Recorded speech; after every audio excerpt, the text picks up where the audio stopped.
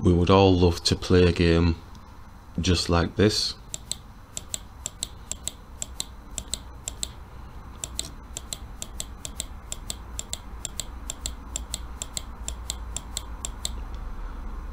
These games are few and far between.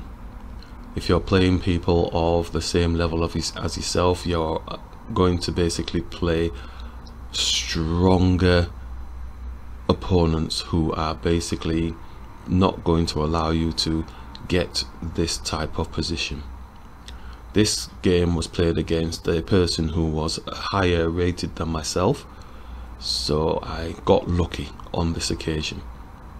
So the idea behind attacking key spaces, weak spaces, weak pieces, attacking the king area or the king works quite solidly. But if you're playing a proper longer game where it's really tense, like the next game, how do you work this system into that game? How to attack weak areas, weak pieces, the king area and the king. Open in the center. Attacking the weak pawn with the knight. Attacking weak pawn in front of the king.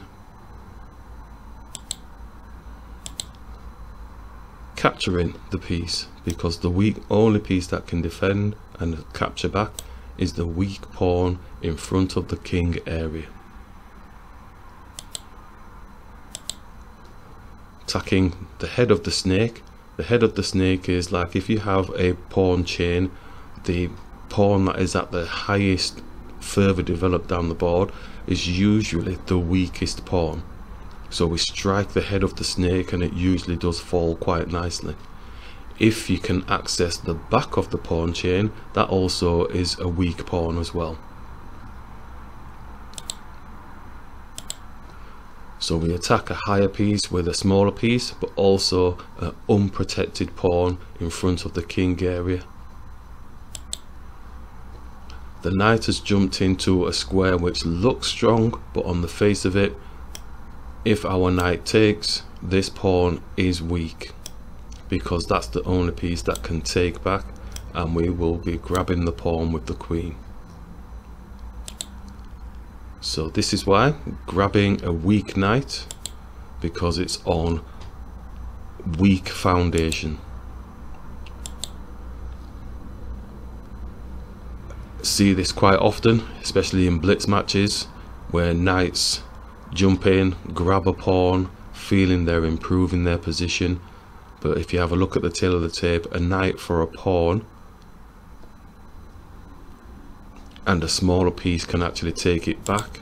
It's not much compensation for the opponent.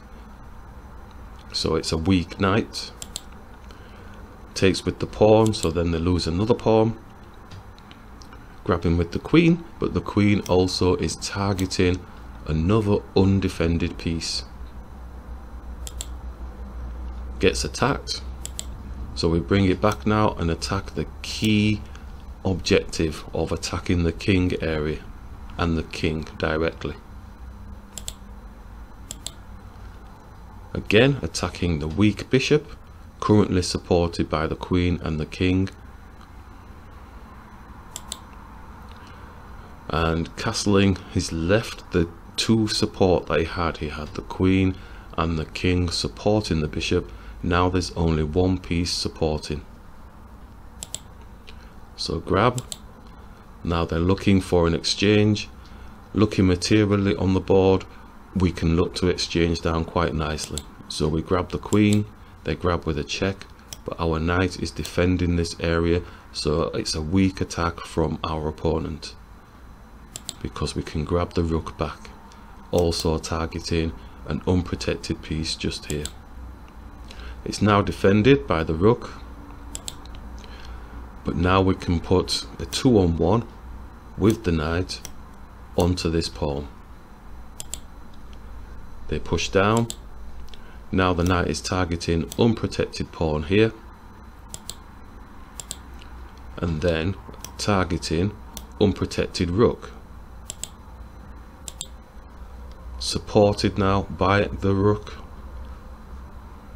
and at this point the opponent resigned. So that is appropriate targeting for attacking weak areas, weak spaces, weak pieces, and above all the king or the king area.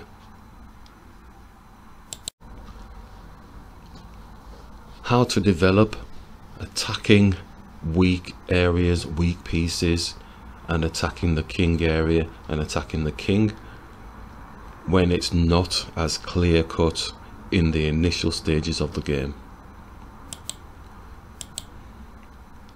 So capture the pawn, attacking the queen, it's weak at the minute, developing the knight. So at this stage here we're looking at developing pieces and trying to create attacks towards weak areas. So the bishop comes out, we attack the king, drops the pawn, so then we come back, defend a piece. So it's using it in reverse order, because you can't constantly attack everything. If the opponent then is attacking you, you have to look reasonably at defending yourself.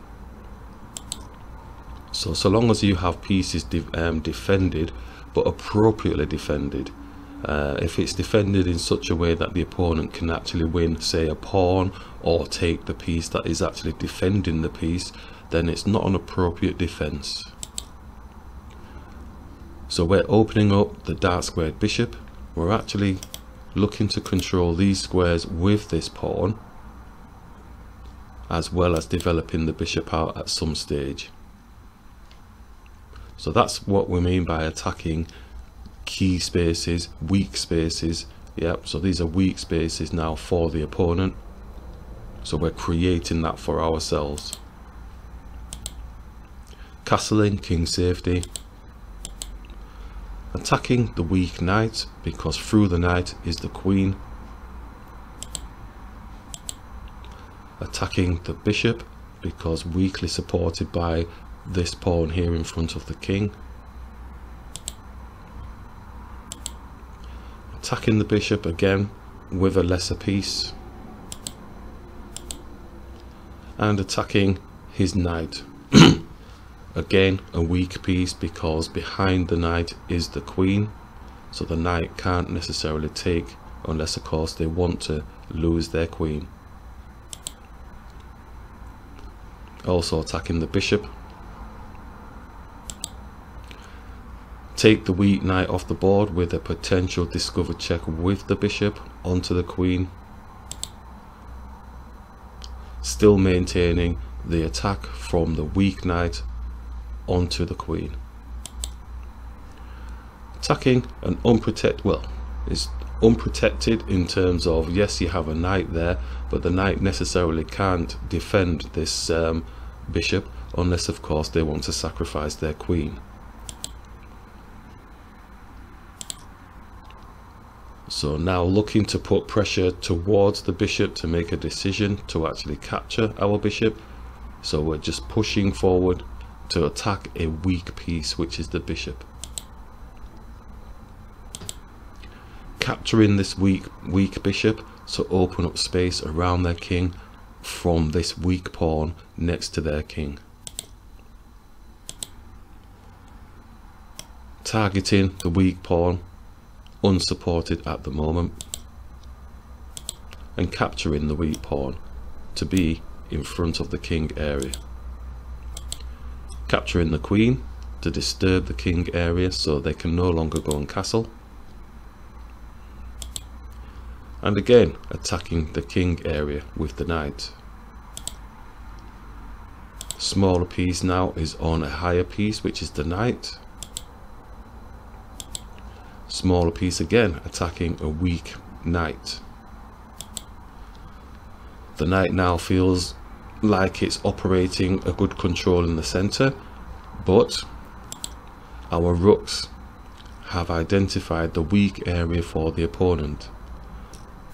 looking to target this area here. There's only one piece that is protecting that area at the moment, so potentially a smaller piece attacking this bit of interference here. The knight will have to move. We can start putting checks on the king and the king area. So we push on to the knight. Knight makes the decision to move, so we can put pressure onto the king.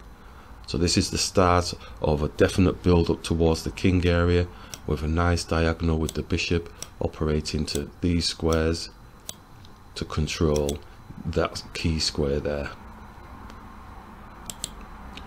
King moves, so we're looking to get our other rook up, so utilizing the weak position. This is weakness for the opponent and strength for us. Looking to go around the back, so the opponent's taking off pawns that are unsupported, but the big picture is we're looking to put pressure on the king area. So if you've got a choice between attacking the king area and keeping pressure on the king area, that is the key point to actually doing this type of play.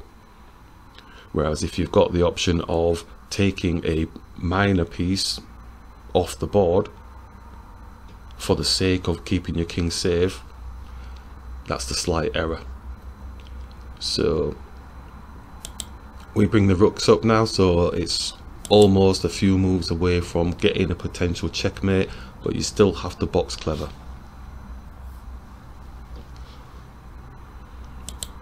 So bringing the bishop through, attacking the rook. The knight's now wanting to get back into the game, realizing the situation is getting a little bit tense towards his king area. Start putting checks on, nice and simple, striking the weak areas. Weak area in front of the king, constantly harassing the king to find that better position, and then we have a checkmate. So that's how you develop your pieces towards attacking key spaces, key pieces, weak areas around the king, and attacking the king area. It's a nice good build up if you use the psychology of attacking weak areas, which are strength areas for yourself. Then you'd be able to build up good blocking mechanisms as you're going through your games. So I think this is a good example of using those blocking mechanisms as attacking weak areas. Yeah, so these are weak areas here. This pawn is now looking to attack those areas, which it's done by moving forward here. Keeping it simple. Captures a weak pawn. It's only supported by the queen.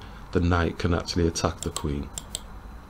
Knight now is attacking weak areas here for the opponent, weak areas there, yep, and weak areas there. So controlling those weak areas.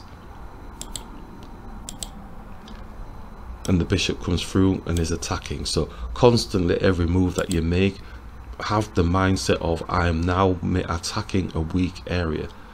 Like the basic knight moves here, people go, well, just developing, but you're developing for a reason. You're developing to control squares, yeah, so that then you're saying I've got the strength around these areas. These are your weak areas that you're going to have to contend with. So like bringing the bishop back here, it's now defending a lovely piece of ours, because you don't want to loosely defend pieces.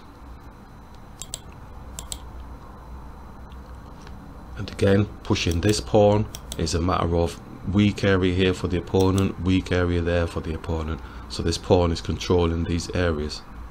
So it's not just pushing a pawn out just to push a pawn out, it's also developing the letting space for the bishop to come out as well. Castling king safety. And as we know, now this is where we start doing the attacks. So in your initial opening, don't panic thinking, well, how can I attack a weak area? There's nothing to attack. You already are when you're making, say, your pawn moves and you're opening up. You're looking at controlling weak areas for your opponent. how to target the weak areas.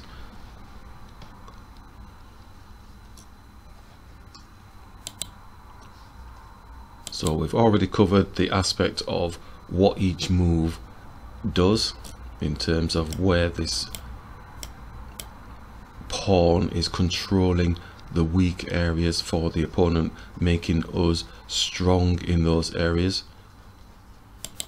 So the opponent captured, and then we attack the queen with a lesser piece, and we grab the queen off the board. So now targeting weak pawn, looking to potentially grab the rook. So the idea is just looking at what is a weak piece, a weak square, and taking advantage of it. Somebody else looking at this particular game would probably go, well, no, the strength would have been in controlling maybe this diagonal here, or controlling this square here with knights and pawns and bishops, or whatever. You'll have your own idea of what a strong movement is by just constantly practicing. And I would say I'm not an advocate of learning any of the old, Sicilian type things and all that, but if I looked at my games and then looked at what the computer said the opening was, it probably falls in line with what had been done many years ago. But me as a player, I don't focus on the fact of if I am doing a Sicilian or an Idolf or anything like that. I focus on attacking pieces, squares, the king area, the king, as best possible. So bring the knight down, and it's attacking, in my eyes, the bishop, which is a weak bishop. Knights hunt the bishops in our mantra, because the only piece that can take, if he does leave his bishop there, is the weak pawn in front of the king. Their knight is coming down looking for this juicy square here, so it would be a bit inappropriate for our bishop to be taking here, unless of course we had a check on the king. Then it was not appropriate at this time, so we need to get rid of this knight, because if our knight took this bishop, he would then take with his knight, and he's got a lovely fork on the rook and the king. So a lesser piece attacking the higher piece, can't be wrong. So the knight moves, so now we can take the weak bishop off the board. Targeting now the weak knight. All seems logical and straightforward in my mind as to what is a weakness. So I'm attacking this knight, believing only piece that's behind it is the king, so it's stopping the knight from being able to move, and if we do take it, it's doubling their pawns. But before we do that, because the knight is still pinned to the king, I don't need to rush to actually take the knight off the board. Looking to open up the dark squared bishop, that's what it looks like to actually get an attack onto his knight. Like this square here, but his bishop is there controlling, but this pawn is also controlling this square, and it's managing this square, so it's almost half preventing the knight from jumping into this juicy square here. Now his bishop's looking to get an angle towards our rook, so looking preemptively, we bring the pawn up here to manage this square. It's managing this square and it's managing this square. So the rook now is looking to challenge this pawn, because if our bishop did take, then the rook would take the pawn for free. So we push the pawn up, tripling up the protection area, well, doubling the protection area for this diagonal that the bishop was looking for, so blunting the bishop's attack in the future. So now we can take the knight off the board, doubling their pawns, and now you see the bishop coming targeting unprotected piece. We can grab the unprotected piece, it's not being protected, and now attack the knight. It's given up, looks like the bishop, so we'll grab the bishop. So what is the knight attacking, controlling? This is a lovely square here because this rook is unprotected. It's managing this square here, and it's managing a reversal if need be. And then they took the knight off the board. It's going to be a powerful knight. So we double our pawns, so we're up the exchange. Castle. Now we can move our king to safety and attack at the same time, and keep attacking until they run out of attacks on the king. So attacking this weak pawn here, the head of the snake. Always focus on the head of the snake. If you have the opportunity, take the head of the snake. You will have seen throughout the majority of the games that I've pushed through onto this series, I've been attacking the head of the snake, and it gives us a world of opportunity. So we grab the king and grab the other pawn, and now positioning our rook ready to start attacking their king area. Bring the king back, develop the rook up, looking to double up the rooks, and they bring their rook across. Now the weak area would be being able to attack here, so we needed to give our king a little bit of space. So it's also knowing what the opponent can do. They're looking at what are your weak areas, understand our weak areas, and then try and make them stronger. So we push the pawn up, and we can move the king to safety as well as protecting the rook. He does capture, and captures with a check. We move the king, attacking, aggressive king.